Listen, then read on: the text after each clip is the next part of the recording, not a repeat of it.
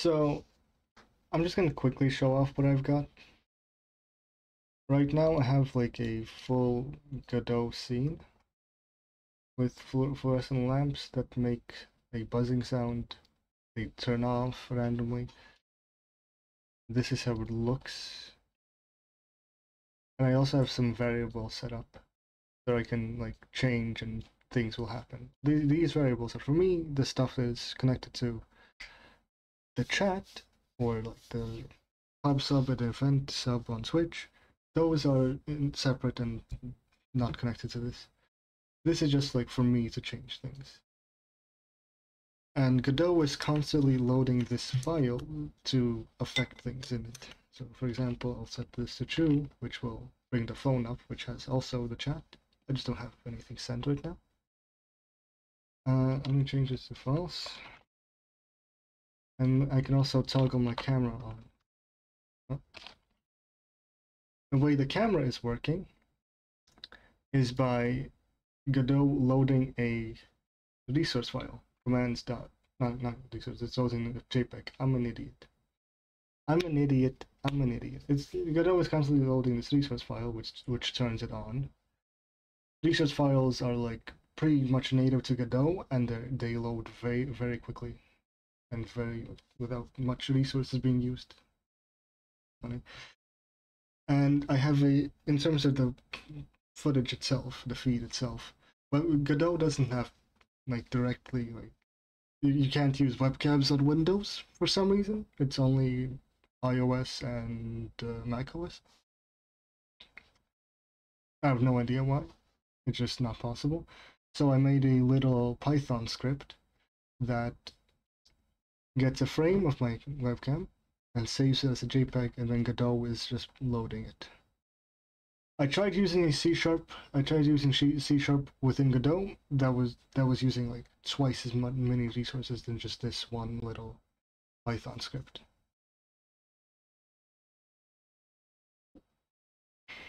So let me set this to false so it doesn't turn off.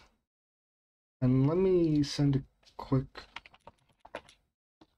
little message, which should, after a few seconds, show up on both. It shows up both on the phone and shows up on the chalkboard in like a chalk font. I can also bring the projector down and turn it on. I can toggle seat, which just brings the viewer to the center, so that the projector is in the middle. I can also move myself to be here, because then there's a camera zoom, which just zooms in. I should probably toggle the phone down, or I'll figure out a way to, when the camera is zoomed in, the phone will just move back and to the right, so that like to the far right, so that so that chat is visible, but also I'm visible down here. Let me set this to false and turn on the projector. The projector screen is white right now, and I can also turn it to the reason it's white, but if I'm using OBS, you can't just put an image on put a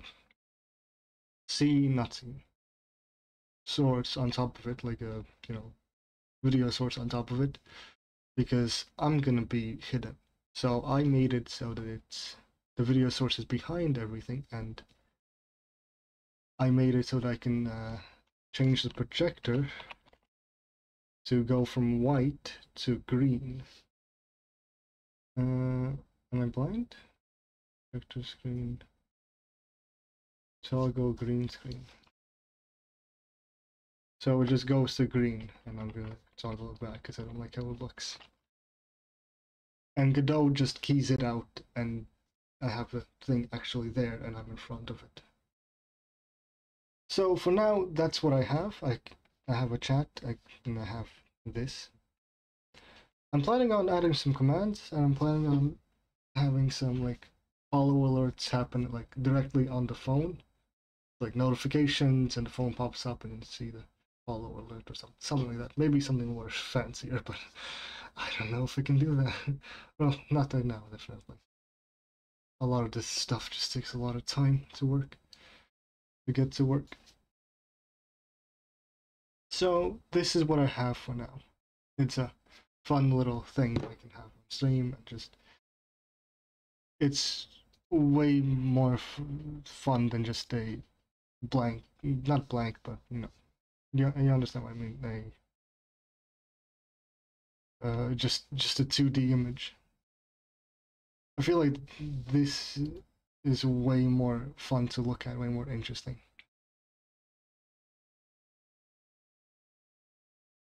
Okay, thanks for watching.